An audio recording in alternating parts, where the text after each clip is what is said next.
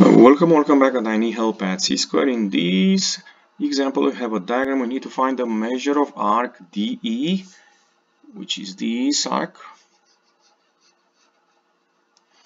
If the measure of angle DAE, which is this angle, is 110, and the measure of arc BC, which is this arc, is 164 degree.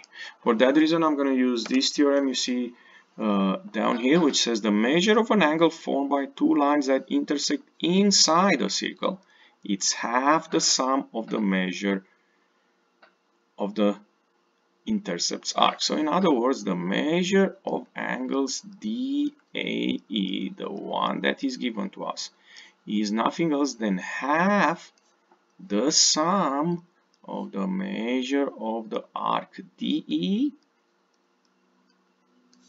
and arc BC. Those are how we call them, the intercept arc in this case. So angle DAE is 110 given to us.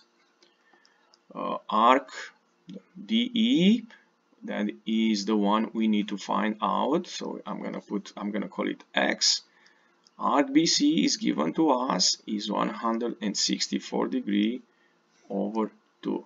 So for finding now the X, I'm gonna multiply by 2 both sides.